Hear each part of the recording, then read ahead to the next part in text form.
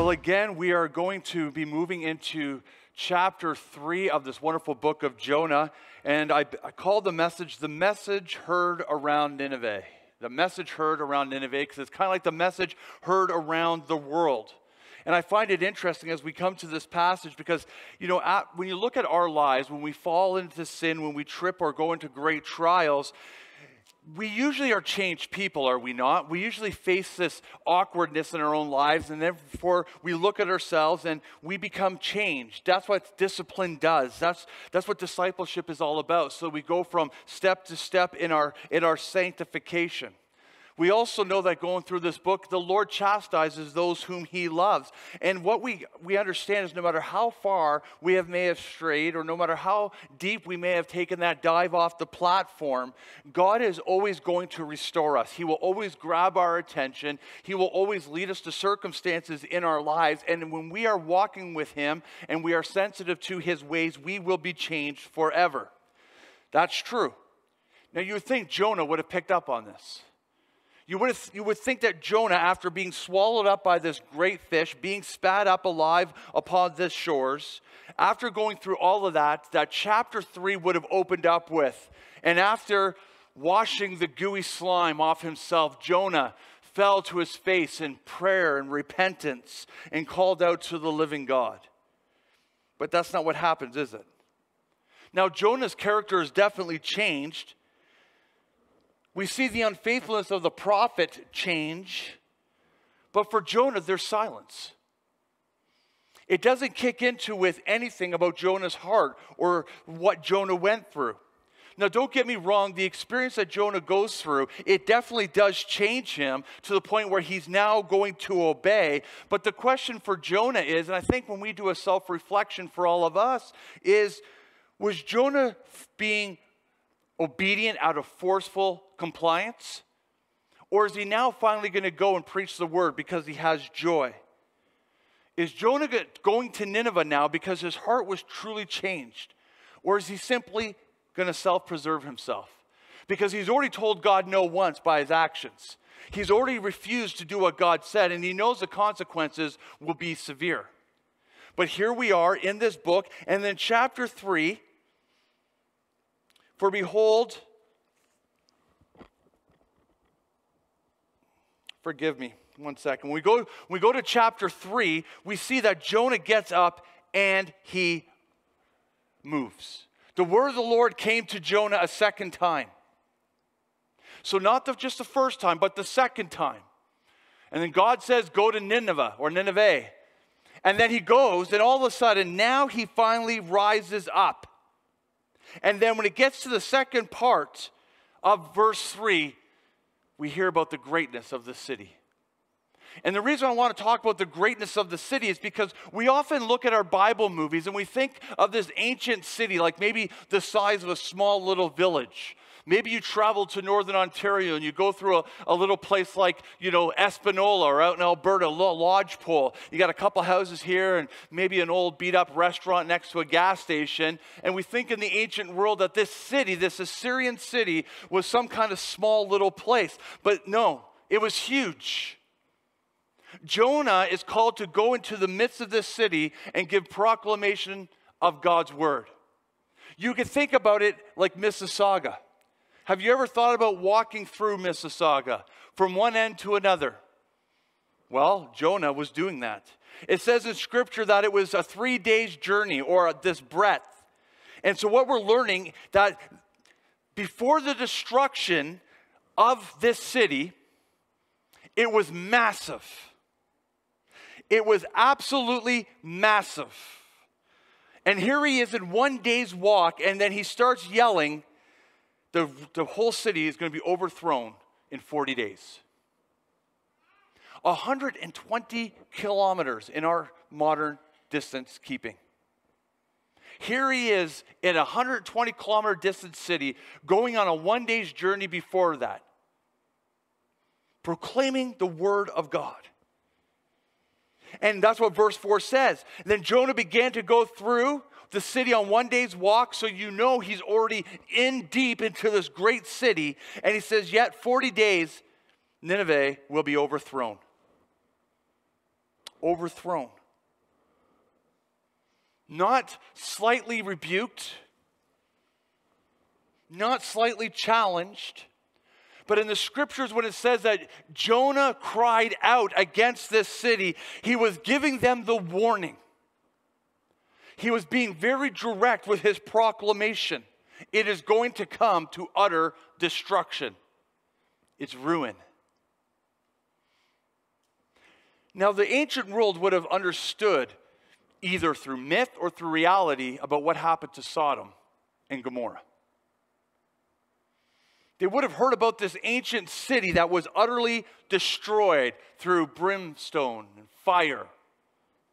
They would know that when the wrath of God is set against a certain place, there is nothing that place can do to ever appease such wrath. And yet here they are, and they're hearing this message of destruction and giving the opportunity for repentance. There was another prophet who spoke about great destruction. There was one who spoke and proclaimed a very similar message to that Jonah had to preach. And this man was called to preach it to the most religious, the most arrogant, the ones who thought they had it all together. This prophet had to speak regarding the coming of the Lamb of God, who is worthy to take away the sins of the world. This prophet was named John the Baptizer. His last name was not Baptist. He was John the Baptizer. In Matthew 3, verses 1 and 2, it says, "Now in those days John the Baptist came preaching in the wilderness of Judea, saying, 'Repent, for the kingdom of heaven is at hand.'" Now for that crowd, they ignored for the most part what was being said. And we can pretty much tell that even in Jonah's time, that they may have thought 40 days was a little bit odd. But they're going to be destroyed. See, the message is the same today as it was in the ancient world. For them, they knew in 40 days they were going to be destroyed.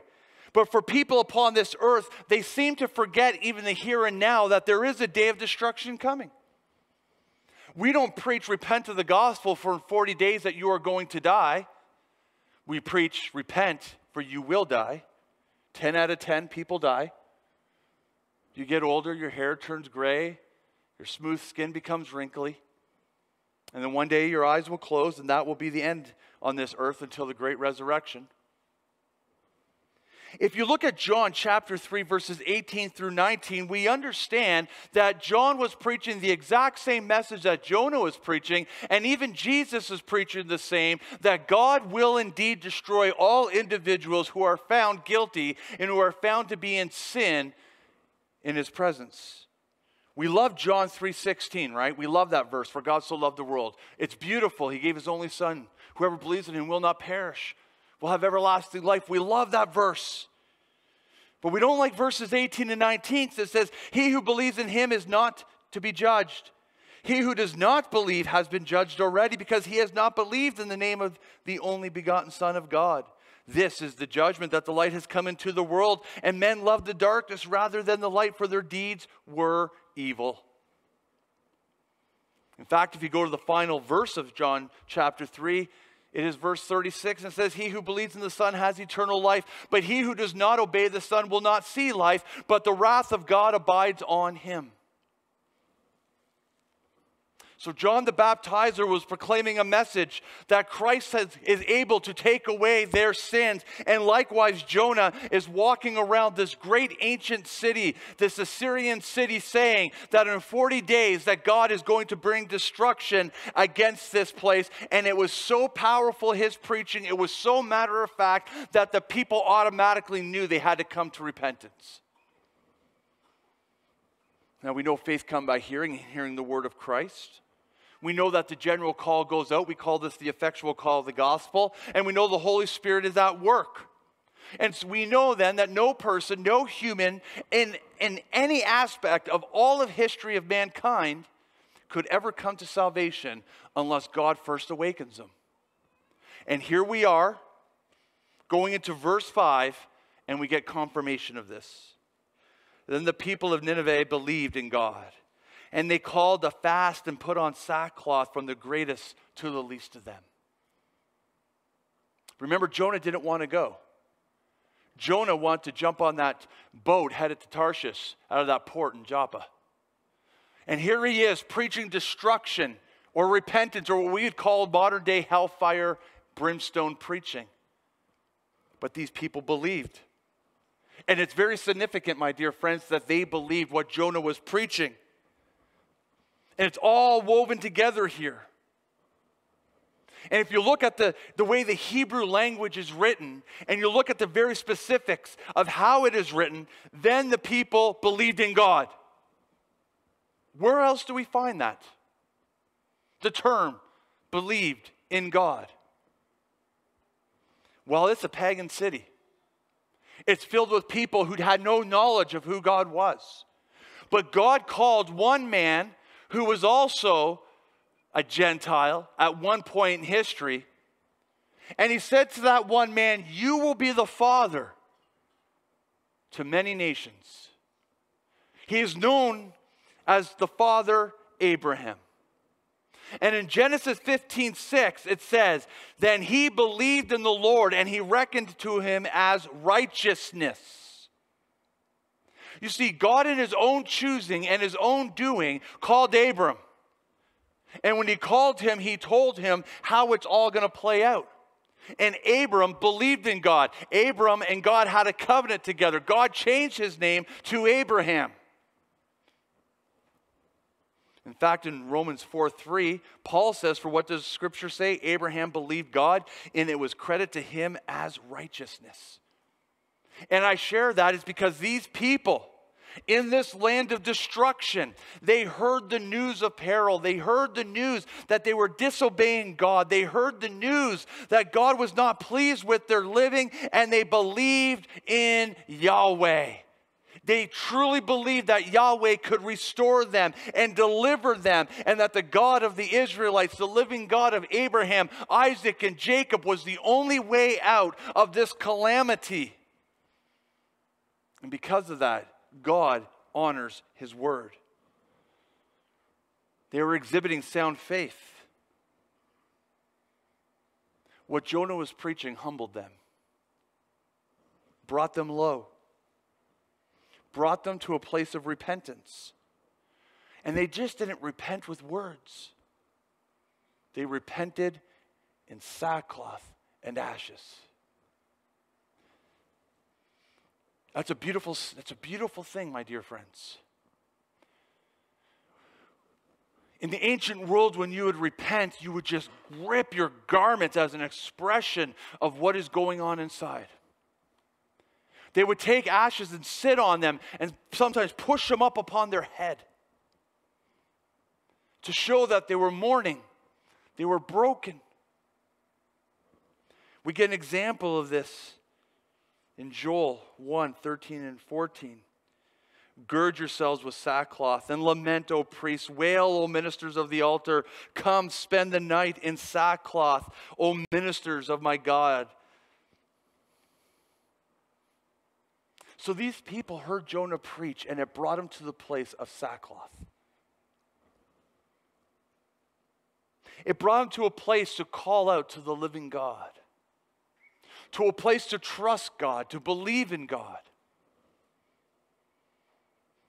Isn't that so wonderful about Jonah's preaching? It didn't matter who they were. It didn't matter where their hearts were. These were people from all over the world listening to this message. That ancient Assyrian city would have been much like Mississauga, Toronto, whatever. You know what happened in this city? May I say revival? In a sense, there was a revival. All people, without distinction, were coming to salvation. The old, the young, all of them. And then all of a sudden you come to verse 6. And the news spreads to the king.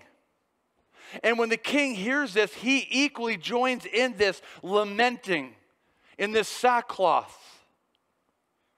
That he rises from his throne. He casts down his garments. That's incredible. Listen to the language, what your Bible's telling you. He actually leaves his throne. Why does he leave his throne? Because he knows at that moment there is somebody far more deserving, somebody more higher, somebody who's more supreme and more sovereign and properly fitting. He walks away from that throne because at that moment, only God matters. He removes his robe, the very robe that is arrayed with all the symbols of his royalty, this robe that shows his authority, this robe that shows who he is, that he can boast in, and it's removed to show that he is now expressing humility.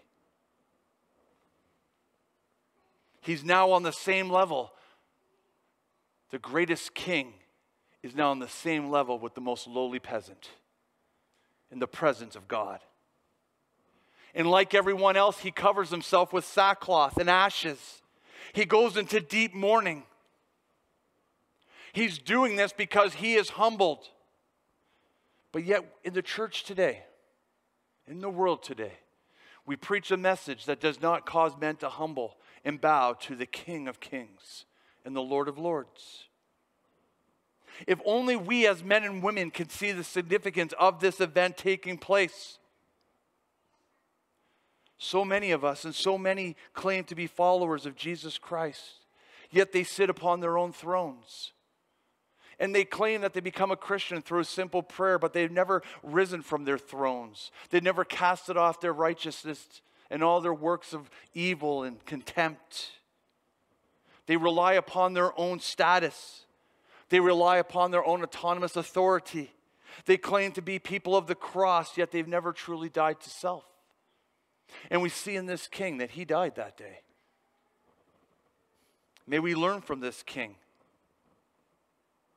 May we as Christians who have heard the glorious gospel of Jesus Christ come to this place of knowledge that there is no title, there is no position.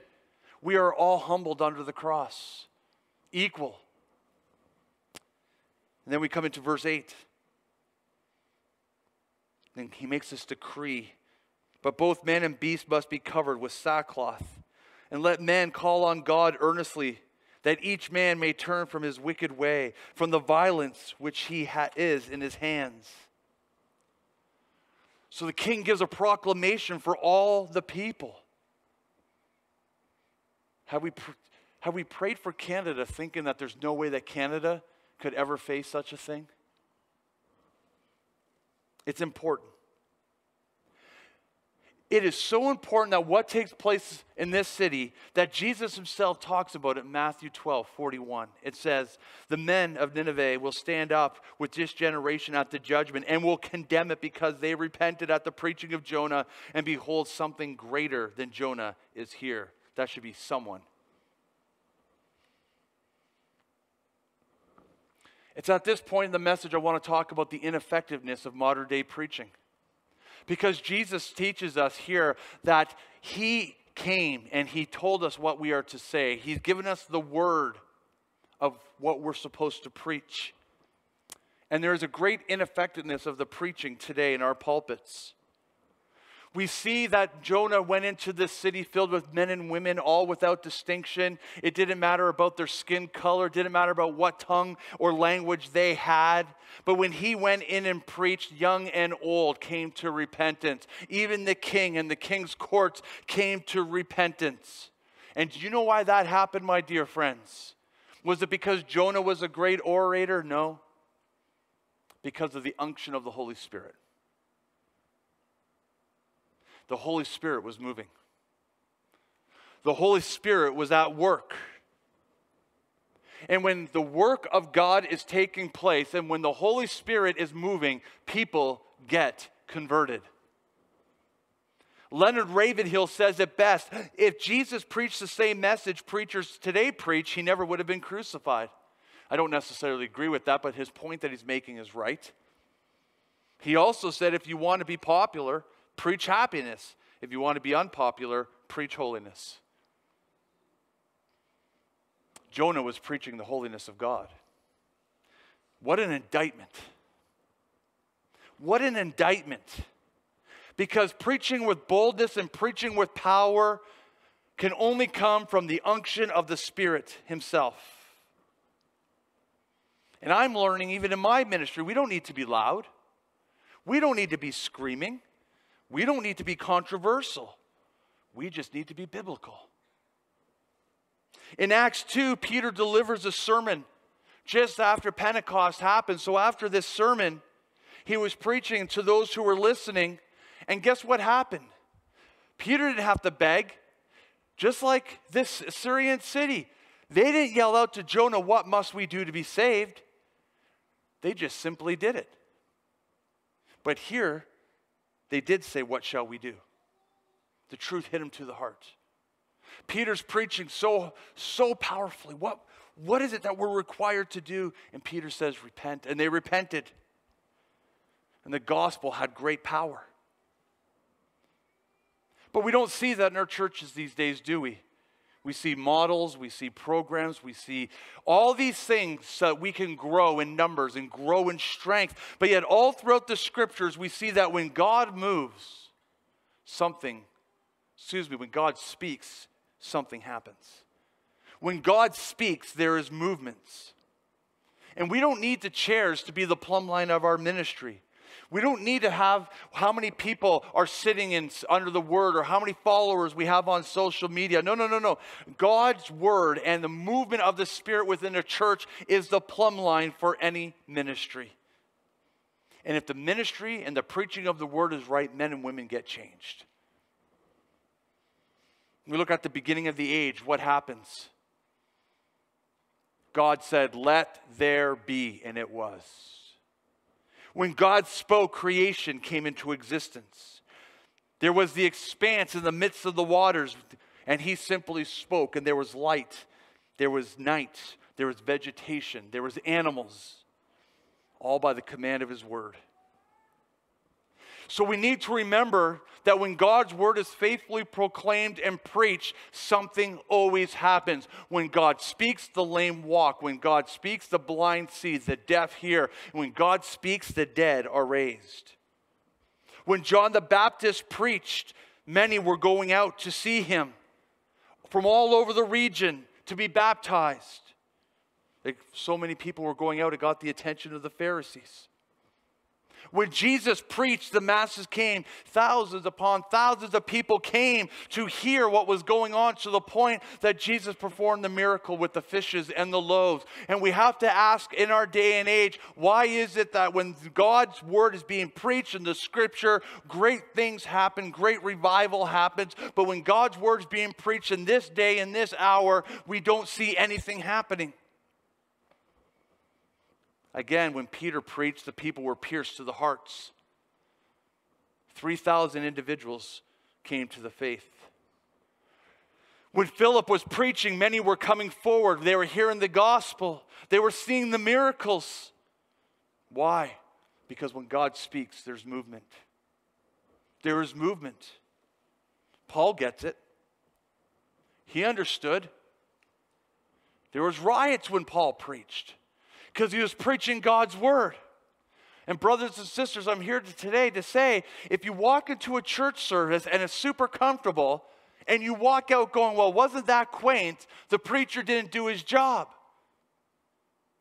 When the Holy Spirit moves, only two things are going to happen. Either they're going to riot or they're going to repent. Then the third, there's going to be revival. Paul knew this. And so you look at all of these accounts, and you look at all of this stuff, and you bring it back to this Assyrian city. Jonah preached, and there was repentance. The rebellious, hard heart became soft. The evil and wicked hands changed. And I have to wonder what's going on around the globe today. What's going on in our communities, in our churches?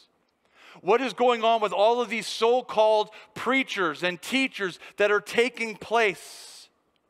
And when I look around and I examine the scriptures and I see this man, Jonah, who was rebellious towards the call of God, he had to be rebuked, he had to go through trials. When I see this though, and I see this man preach, and I look around and I see all the masses of churches from every denomination, from Roman Catholic, Anglican, Presbyterian, Baptist, I don't care what it is.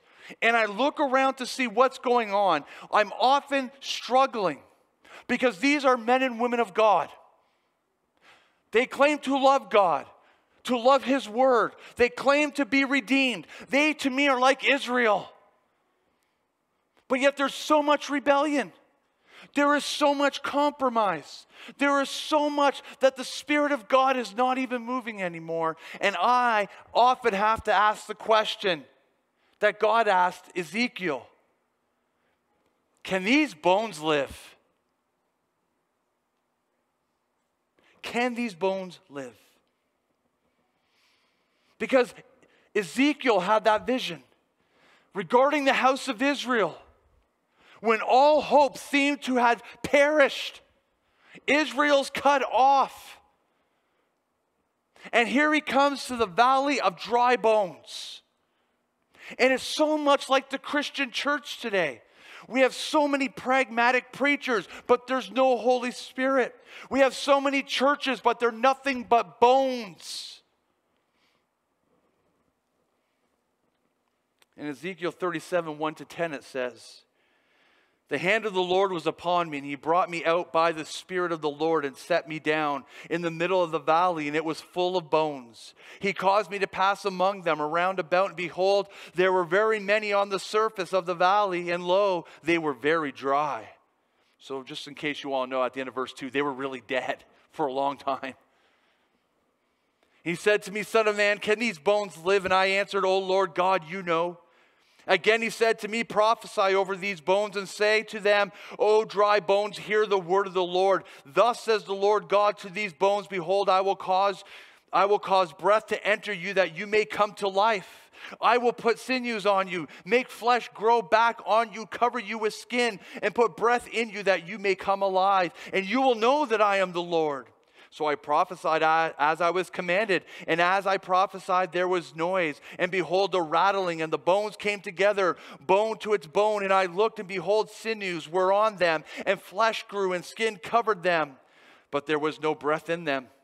Then he said to me, "Prophesy to the breath. Prophesy, son of man, and say to the breath, Thus says the Lord God, come from the four winds, O breath, and breathe on these slain, that they come to life." So I prophesied as he commanded me, and the breath came into them, and they came to life and stood on their feet, an exceedingly great army.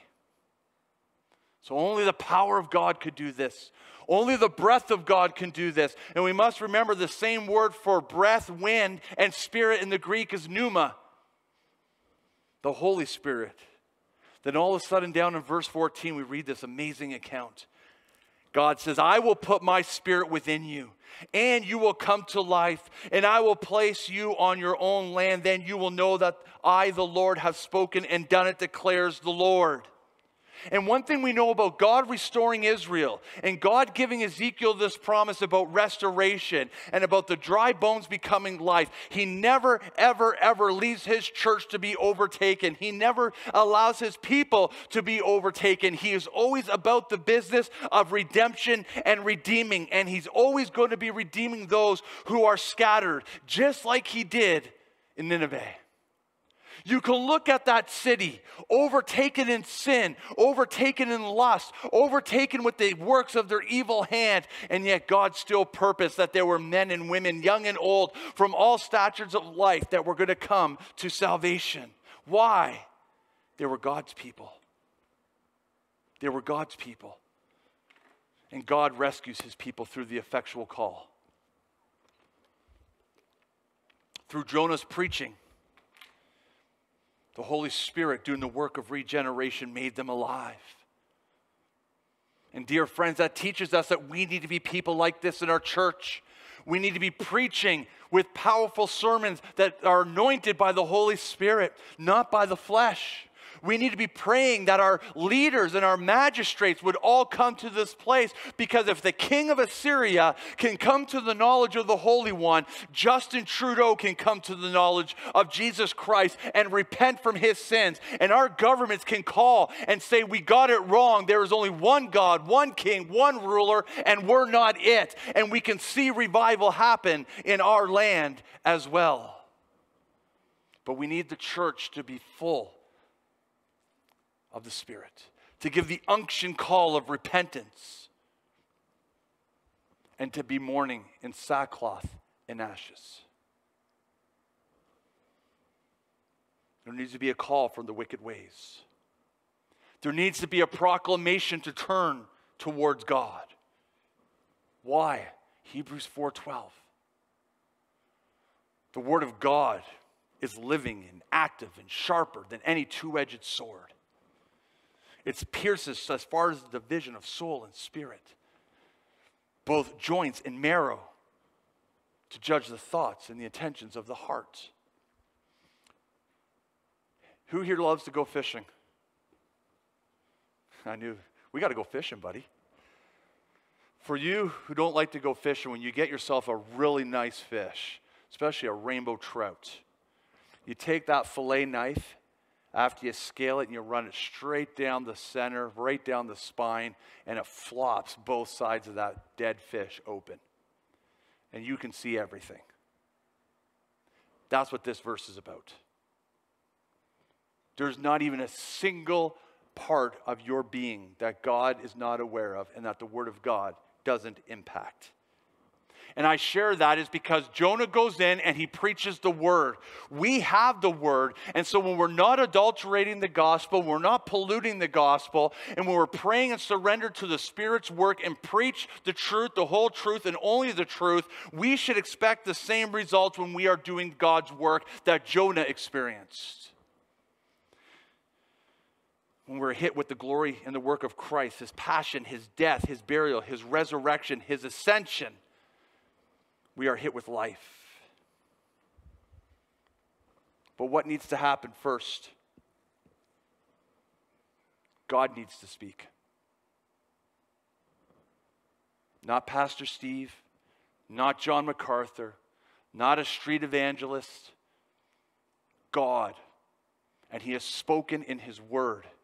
And until the church awakens to this reality and starts preaching His Word, speaking His Word, praying His Word, breathing His Word, we will not experience these things. Remember, when God speaks, there's movement. Dry bones come to life. When God speaks, men and women are converted. And though Canada will not see a great revival in the sense of Chronicles, which I'm about to state, this was for the nation of Israel, we are the church. And we can look at 2 Chronicles 7:14 and keep it to our context. And my people who are called by my name, we can say Christians, humble themselves and pray and seek my face and turn from their wicked ways, I will hear from heaven, I will forgive their sin, and I will heal their land. In other words, He will heal the churches. Like the Ninevites, there is a need for the Christian to turn their face back towards God, my friends. We're Christian. They weren't. We need to turn our face back towards God. We need to repent of our wicked ways, because it's then and only then that God will hear our prayer. Think about that. Is there animosity in your heart towards a brother or a sister? Is there animosity towards a friend or a family member? Is there hidden sin? Is your computer browser the indictment of what you do when you spend your time, or the empty beer bottles piling up on the back porch that you're not near the Lord enough? It is time that the Christian church needs to wake up and look at these stories such as Nineveh and realize that we are on the cusp of an amazing thing. We are living in a day and age where we can say we are indeed walking and living in Nineveh or Nineveh. However, we can see an explosion of God's work through repentance of these people. The church does not need to decline. The church needs a revival. When we start remembering this, we say that there needs to be a revival here in the pulpits. There needs to be a revival in the pews. There needs to be a revival in the homes. Remember, Jonah walked in this place and he was preaching. And when he was preaching, the power of God was moving. We've learned in verse 5 that the message even changed the king. In verses 6 and 7 about the king's decree to all the people. Verse 8 that the king wanted God's anger to be turned. Then we come to verse 9. I'm almost done.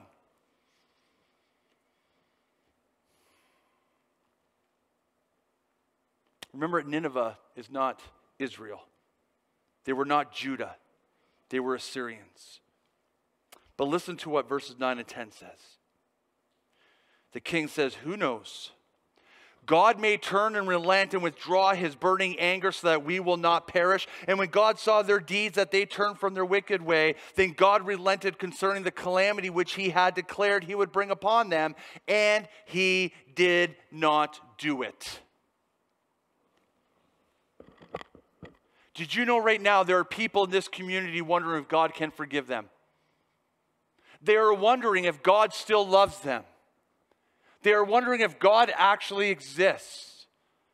There are people who don't even know, but they know something is going on, and they can't figure out how God's going to work. But may I share with you today, one of the biggest issues we have going on right now in the Christian church, regardless of the title above its door, is the church has become so lethargic and so apathetic to the individuals who truly want to know who God is. And if they will actually get off the pews, get out of their homes, and actually do what we're called to do, we would see men and women crying out to be saved like it happened in Nineveh. The language is clear. When you look at verses 9 and 10, it says the king was hoping and he wanted to reconcile himself and his people to Yahweh. He didn't want the destruction to come. But there's a term here that we need to understand when I close this off, that God may relent.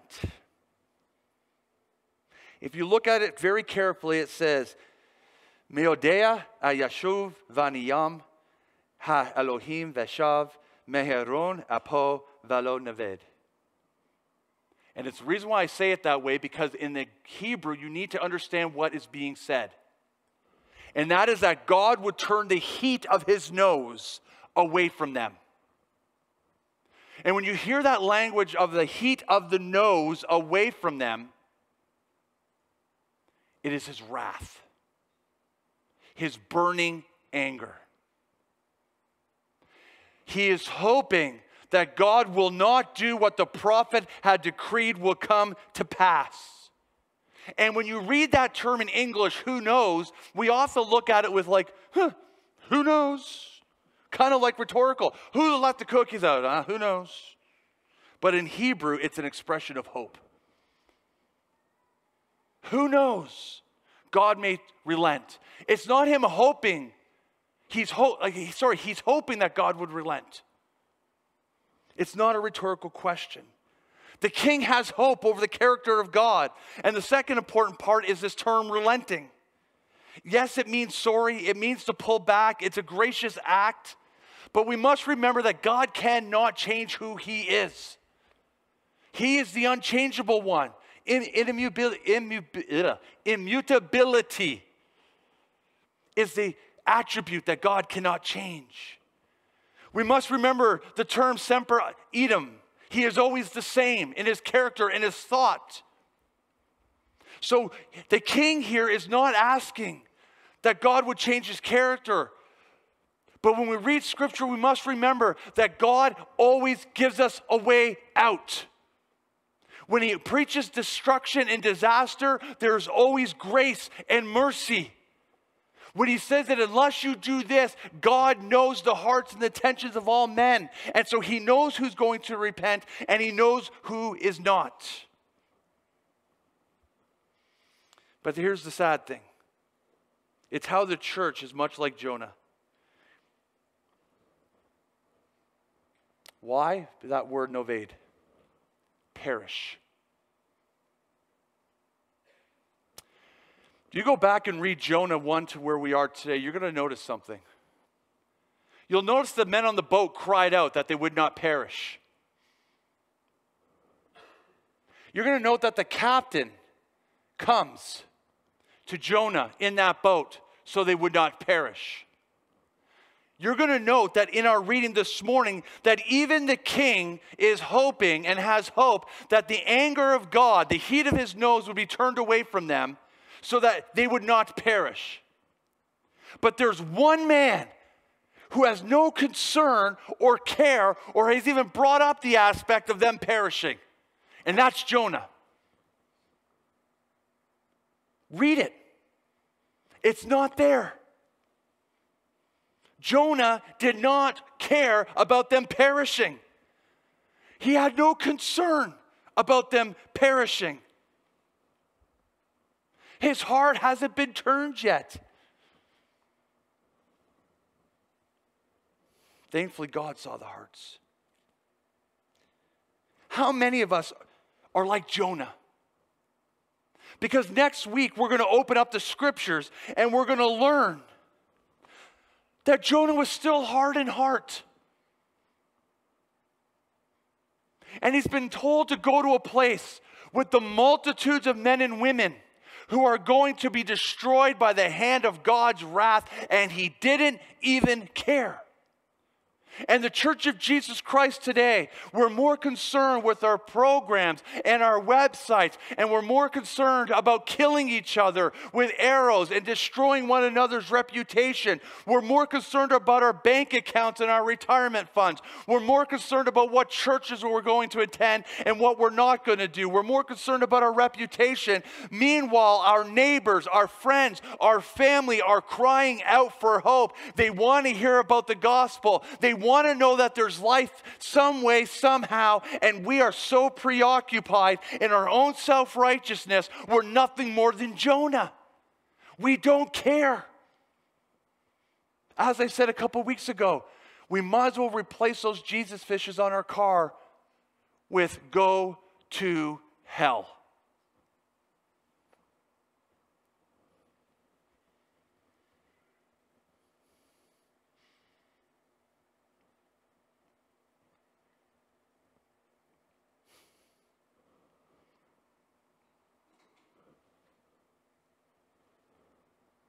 Did I hit you? Yes, God is sovereign. And through his effectual call of the gospel, he saves his elect. But do not forget that he has ordained the church to be his mouthpiece. And this is why I believe so many churches are dying. Because they preach a gospel about their own well-being, their own happiness, their own position. They're utilitarian at the best. They're no longer moved. They're no longer moved. God loved those people in Assyria enough to send them a prophet to preach destruction because he knew what was going to come.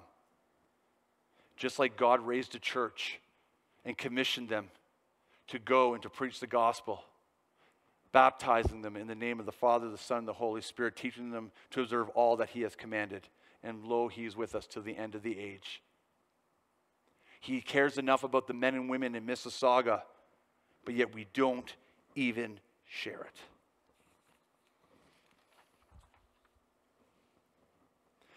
Those people came to a place of repentance.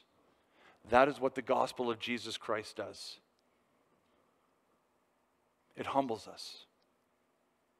And for those who are dead, they are made alive.